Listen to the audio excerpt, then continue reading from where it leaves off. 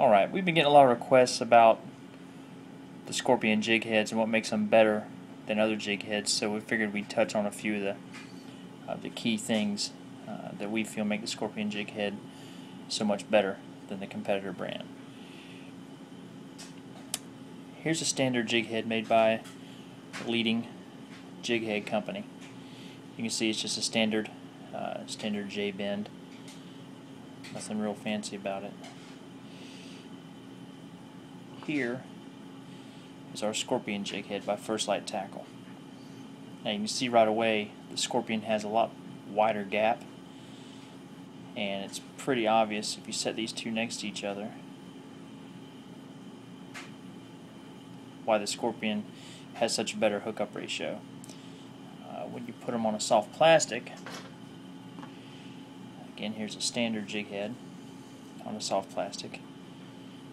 When that hook comes into the fish's mouth, especially if it's a fish that has a really hard jaw like a snook or a redfish, that hook point is going to try to bury right into the jaw. So all you're going to have is whatever that hook can dig into the jaw and grab. Whereas with the Scorpion, when that hook comes in, you set the hook on that fish, you can penetrate past that jaw into the soft part of their mouth. What that's going to create, it's almost like a circle hook. As you pull, that hook's just going to dig right in, and now you've got the full bite of that hook into the fish's jaw.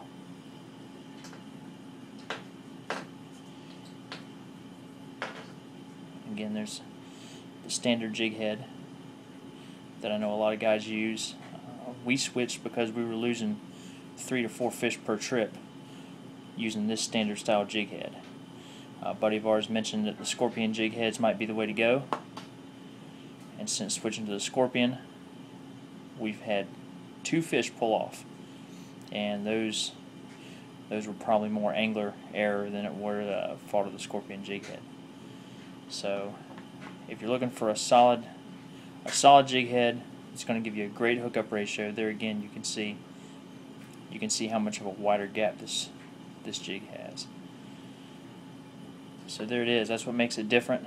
That's what we feel makes it the best jig head on the market.